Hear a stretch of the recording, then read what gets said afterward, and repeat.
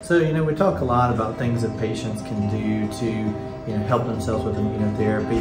There's a lot of very important basic aspects. We talk about the effect of acetaminophen, that seems to inhibit immunotherapy. Patients who are doing combination chemotherapy and immunotherapy, how they really need to avoid the steroid component. A lot of times they pre-treat patients with steroids, or they also pre-treat with Tylenol. And then, antibiotic use certainly when necessary, but not used frivolously. But more and more we're seeing these combinations of immunotherapy. And so when you look at like FDA approval, so you've got drugs that are CTLA-4 inhibitors such as Yervoy. You've got PD-1 inhibitors such as Opdivo and Keytruda. And then you've got the new combination Opdualag, which has Opdivo and Relatlimab, which is a LAG-3 inhibitor. And that was the first new type of agent approved since 2014. Then you want to look at like, what are some other drugs that you can use, maybe some off-label drugs that can boost things. We look a lot at TGF-beta, which TGF-beta you can measure in the blood. And TGF-beta suppresses the immune response. It's produced by the cancer, it's produced by the fibroblasts and other things around the cancer. And so there are some off-label drugs that enhance it or inhibit it, and there's also some off-label or some supplements that can also reduce TGF-beta. A drug used for pulmonary fibrosis called pyrifenidone is helpful in decreasing TGF-beta.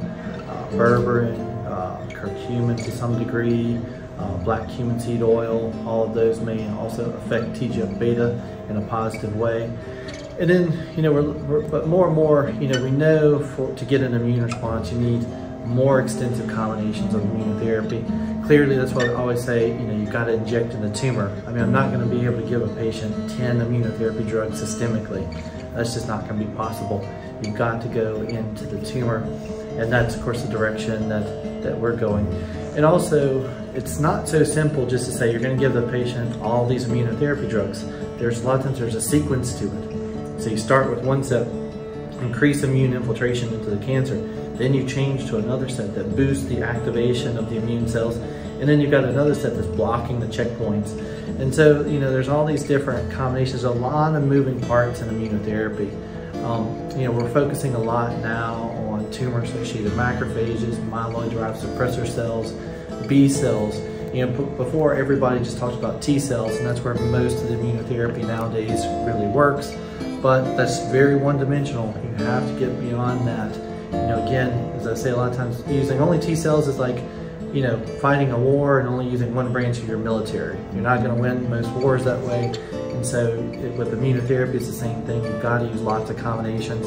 Certainly the standard drugs, the PD-1 inhibitors, the CTLA-4, LAG-3, those can be used to be, fairly effective.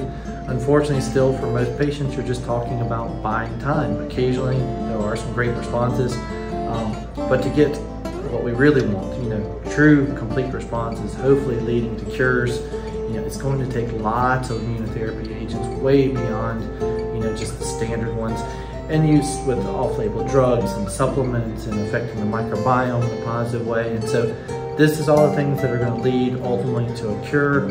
Certainly in our group, we're right on top of this, and I think more and more people are learning, and certainly we'll see this in the future. It'll be mainstream, but still probably 10 to 15 years off. But very exciting time for cancer. I think we're going to see more and more improvements, and our knowledge is growing yearly. Gosh, we're gaining more knowledge than we've had in a whole lifetime. So, thank you for watching this video.